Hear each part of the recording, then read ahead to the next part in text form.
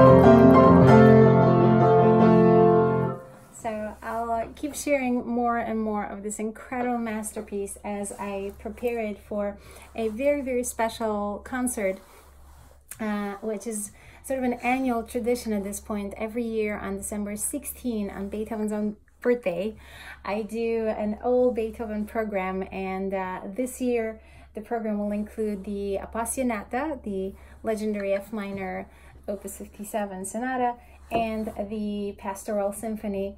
Those of you that followed my project last year on Facebook will know I did the 5th Symphony last year quite a bit, and actually it was the most incredible experience to play the 5th Symphony at my Musikverein debut in Vienna, in Beethoven's own city.